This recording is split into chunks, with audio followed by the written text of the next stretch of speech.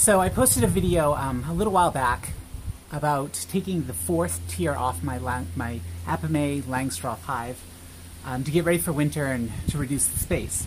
While I had this hive open and did a bit of an inspection, things did not look good. They didn't look to be in a very good shape, and I got a lot of feedback, so thank you very much from people who said, reduce it further. Push it down from 3 tiers to 2 tiers. Some people said, squish them into 1. Just squish it into a single box to give them the best chance possible, because I also read that, that is the best solution whenever you look like you have a weak hive. Reduce their space and they seem to bounce back. It's just something about them managing the right size space. So we're going to see. We're going to see if that helps. I'm going to do everything I can to save this hive. I really want to be successful. Just 1 year with beekeeping. I admit they did not look particularly great. Other people suggested things like maybe my queen is dead or that I have American fowl brood. I don't know about all that, but I'm going to see how it goes. I'm going to reduce it down and just pray to the bee gods. I will also add that so after that video, I did crack open the hive because we've had cold temperatures since I posted that video. Freezing, like borderline freezing temperatures during the day. So it's been nasty here. And today, I finally have a reprieve.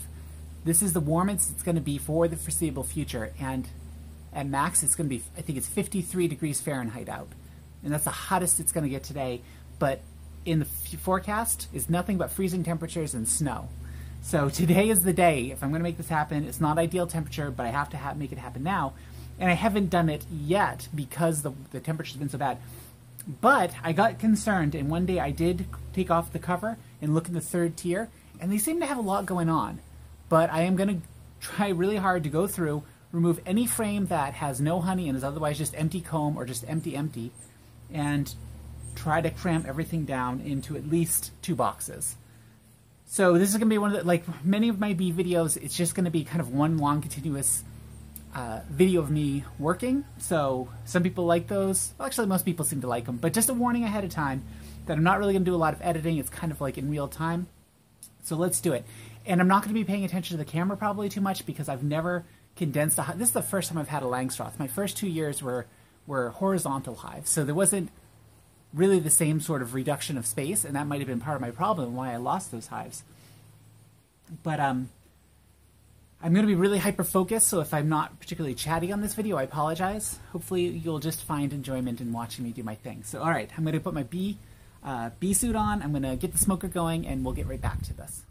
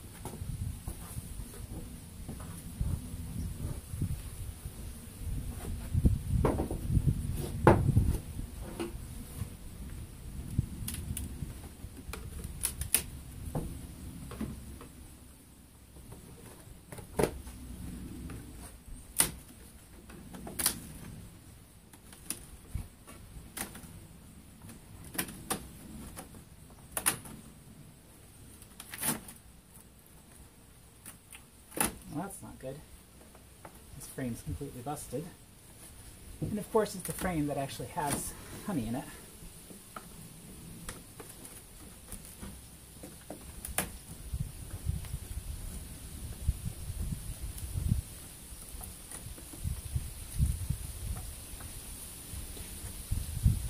Let's start by removing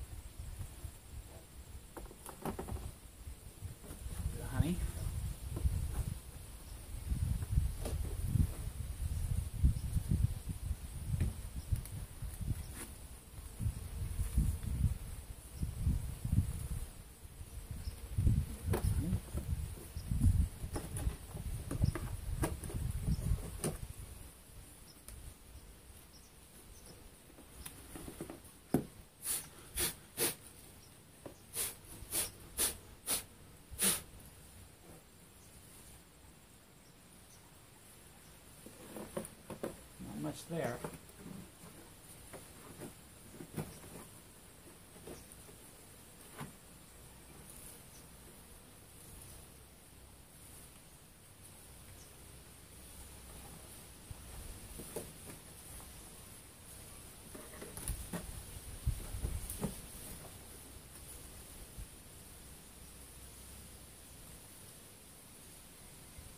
Brood.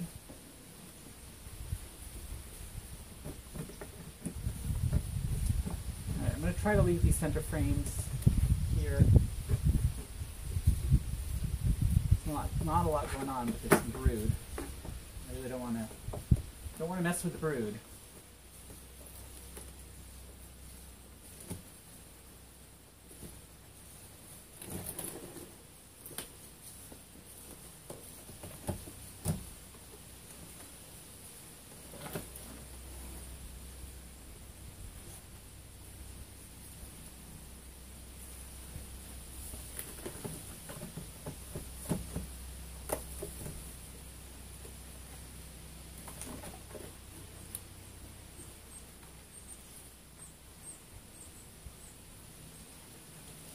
There's like a little bit of stuff in each frame, so that's really bothersome.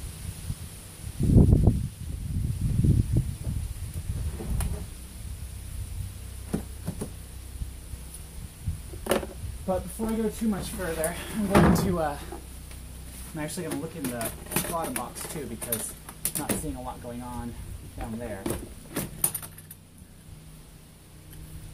Oh. Oh no. Oh no. This is not good at all.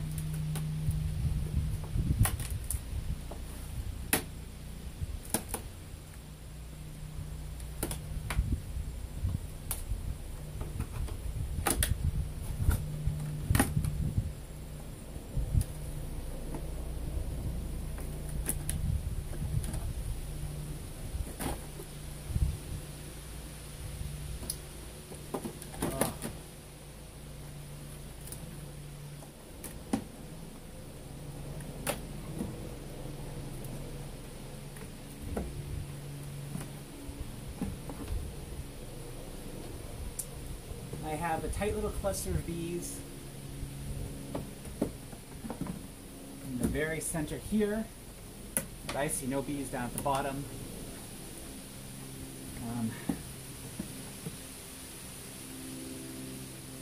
Foul brood might be a possibility because I see some dead brood. Oh, cripe. Alright. I'm going to look for a queen. Can't find a queen, and there's no point continuing.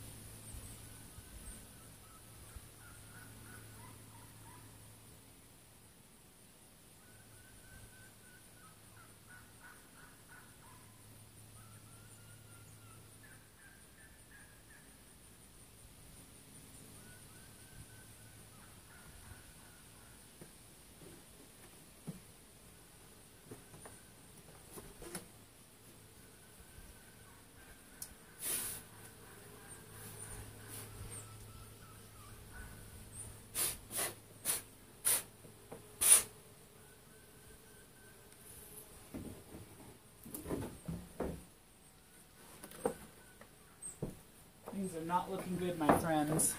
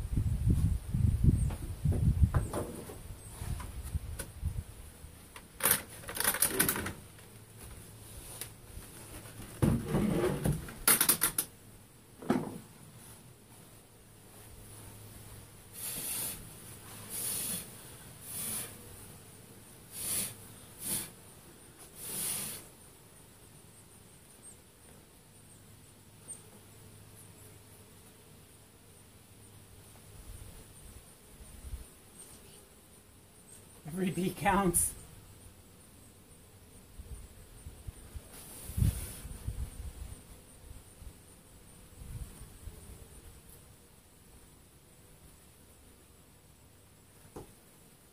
Alright, I did not see a queen, but that doesn't necessarily mean anything. I never see the queen, so...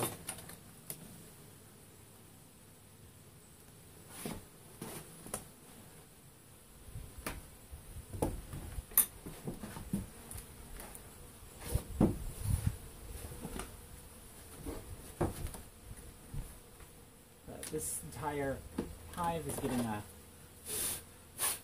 reorganization. I'm bringing it down, all the way down to one box. As freaking tragic as that is.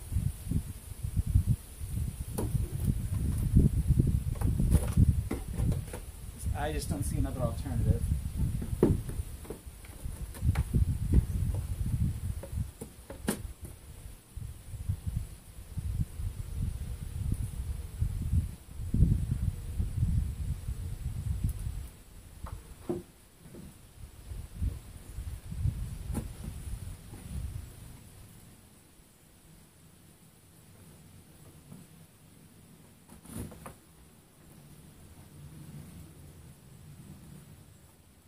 Tons of pollen, though. My goodness.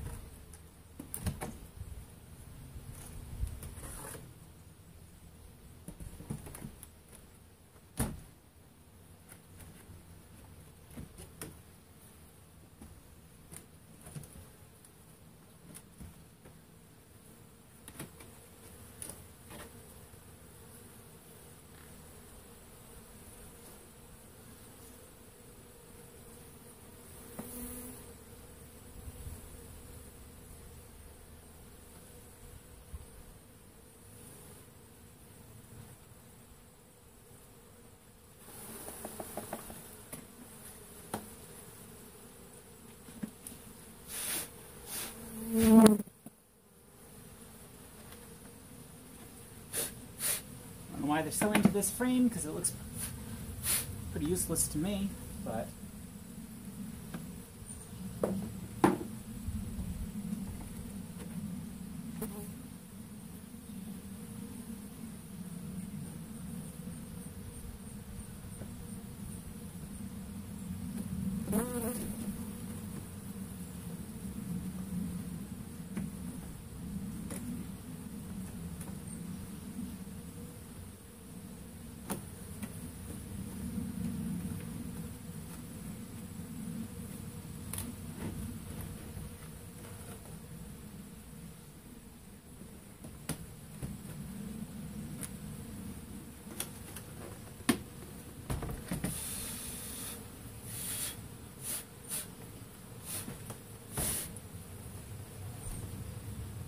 every leaf counts.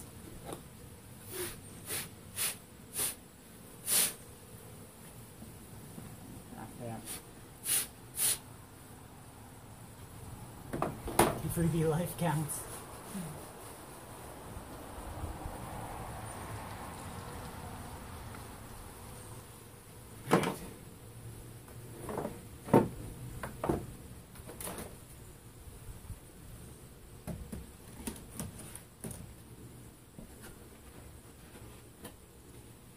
Now judging the remainder of the frames by weight.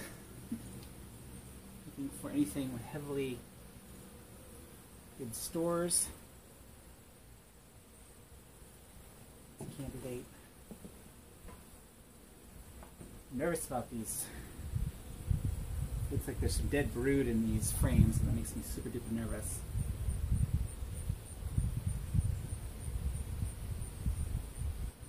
There's also tons of pollen.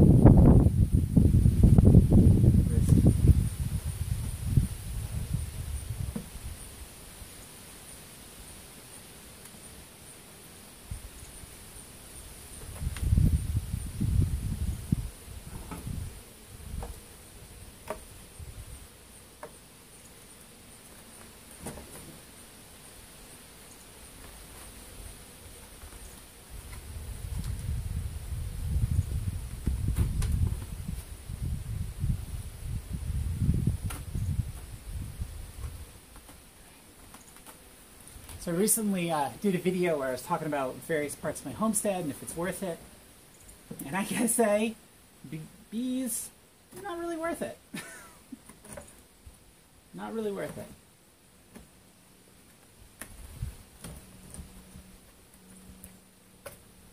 Honestly.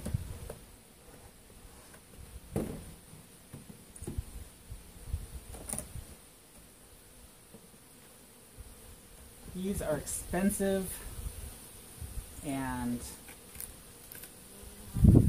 basically nothing but cause for alarm and sadness.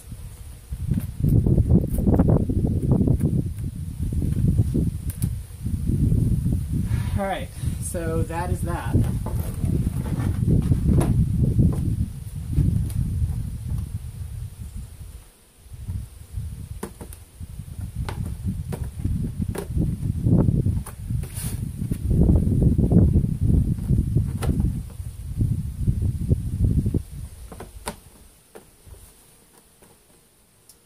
That is that.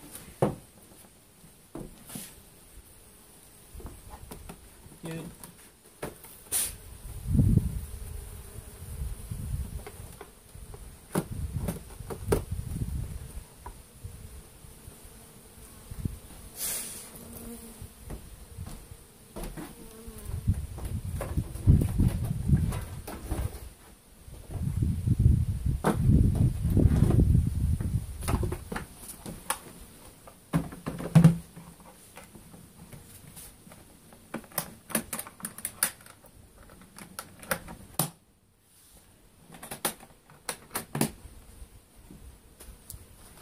So, chaos. Trying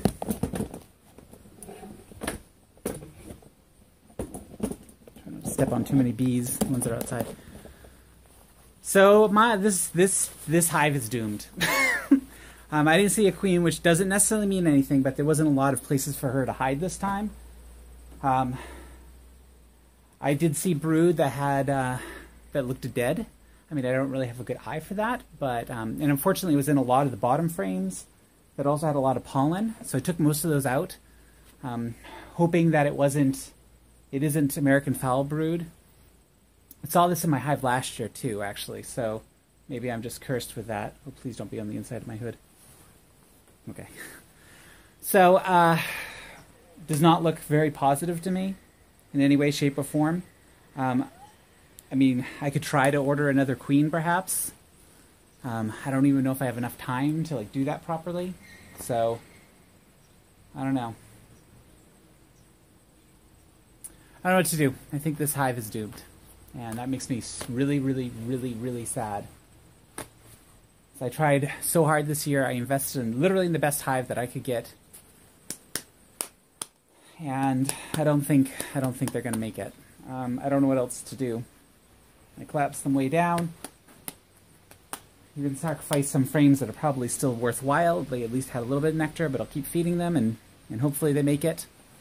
I'm going to look into seeing, just in case there's I didn't see a queen, so maybe I'll try to re-queen if I have the time, if I can order one fast enough, but this hive is probably doomed. So that's really, really distressing. So I hate to end this note on such a negative note. End this video on such a negative note, but that's it. My once great 4-tier hive is now 1 tier, and I don't even think that will make it. So I'm going to shut down this video, clean up. I'm actually going to run inside first, see if I can order a new queen, and it is what it is. So anyway, thank you so much for watching. I don't know if I'll be doing beekeeping next year. This was kind of my my last try, and I don't think I made it. So, but I could perhaps sell the hive to somebody who's better skilled than I. All the advice. See, people are always like, "Oh, well, you got to talk to local beekeepers," and I do. I mean, rarely do I do in person because I don't have time like that. But I do. I'm a member of a lot of groups. I get a lot of feedback. But the frustrating thing is with the beekeepers groups and clubs is everyone's got 1,000 different opinions. So it's really hard. You know, I'm constantly going in 20 different directions trying to follow the proper advice. And maybe at the end of the day, that's what ends up destroying my hives, is because I'm trying to do all those different things. And some of it may be unnecessary. I don't know. But in any case, I'm gonna call this video quits. You know, give my video a thumbs up, I guess. Yeah. I'm so sorry. I feel like I failed you all, and I failed my bees. I failed my homestead yet again. This has been probably the worst year on my homestead thus far. And I'm going to shut off the camera before I start crying, because you don't need to see that. All right, thank you so much. Bye-bye.